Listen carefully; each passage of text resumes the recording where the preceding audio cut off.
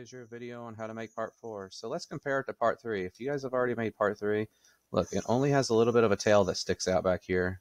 So basically we're just going to remake 3 and add a little tail on the bottom right. Okay.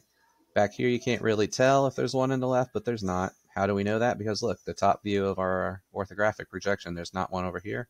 Also, you can kind of see a gap back there, so you know it's not right there either.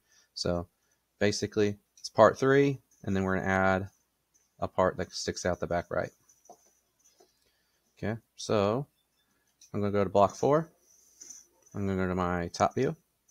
I'm going to sketch on the top. And remember what we did on part 3. We're going to draw a block, make it 1 by 1. Then we're going to start one right here, and it goes to that.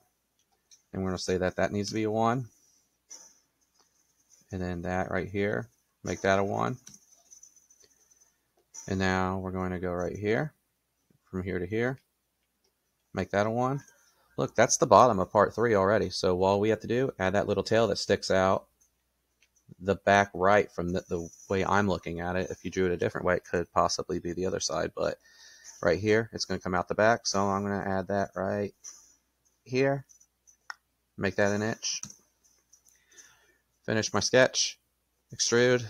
What am I extruding? The whole sketch 1. So that's the bottom of part 4. Now all I gotta do is put that little head that sticks out in the middle.